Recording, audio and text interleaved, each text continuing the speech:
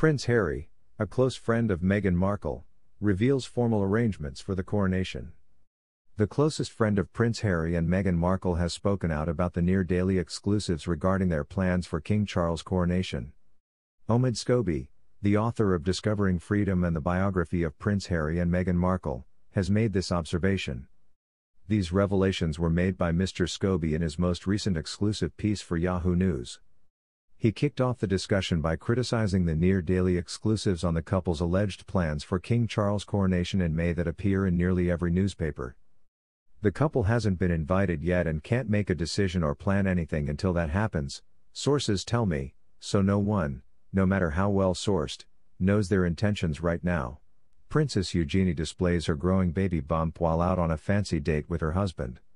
On Thursday, Princess Eugenie was photographed out and about for dinner while flaunting her expanding baby bulge. As Princess Eugenie went out for supper in Notting Hill on Thursday night, she proudly displayed her expanding baby bulge. The 32-year-old Queen and husband Jack Brooksbank are expecting their second child. The younger daughter of the Duke of York was photographed going out to dinner with her husband while donning a stylish black outfit.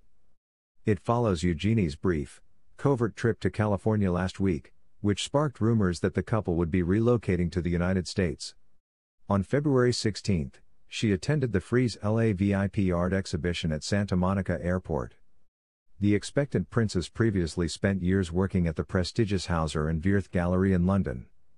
She also has some prior experience living in the U.S., having done so while working for the Paddle 8 auction house in New York between 2013 and 2015. The distance between Montecito, where Prince Harry and Meghan Markle reside, and Santa Monica Airport is only 90 minutes. After going to the Super Bowl game with the Duke in 2021, Eugenie became known for her friendship with Harry. Harry stated that Eugenie and Jack were the first royals to meet Meghan in his contentious book, Spare. In the book, he recalled their first meeting and stated that the two women got along like if they were sisters. The rumors have been further reinforced by the fact that Eugenie's husband Jack is a businessman with close ties to U.S. CEO Michael Meldman. The pair currently divides their time between Portugal, where Jack works in high-end property development, and the UK. In the summer, Eugenie is anticipated to give birth to her second child. August is very much looking forward to being a big brother, the pair wrote in their initial announcement on January 24. At the time, the couple made public a picture of Eugenie grinning at her son as he embraced and kissed her stomach. The picture was taken by Mr. Brooksbank. The newborn, who will be a simple Miss or Master, will be born 13th in line for the throne. August Philip Hawke Brooksbank, the couple's son, turned 2 recently. He was born at the Portland Hospital in the heart of London on February 9, 2021. Before meeting Prince Harry, Meghan Markle lived in a modest 3-bedroom house in Toronto. Meghan Markle lived in a modest 3-bedroom house in a Toronto suburb before she wed Prince Harry in 2018.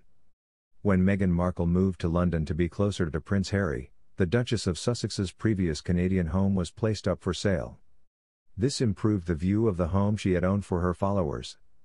For a spell, mostly during the filming of Suits, Meghan resided in the 3-bedroom, 2-bathroom home on Yarmouth Road in the Seaton Village neighbourhood. Elizabeth Cabral, a Canadian fashion stylist who owns the business, rented the home on her behalf. Fans of the Queen could see photos of how she adorned her old home on her former Instagram account, where she frequently posted about her 2 dogs. When Harry visited Meghan at the beginning of their relationship, he used to stay at the house. The prince reportedly paid Meghan 2 covert visits to her Toronto home every 2 weeks when she had filming commitments there.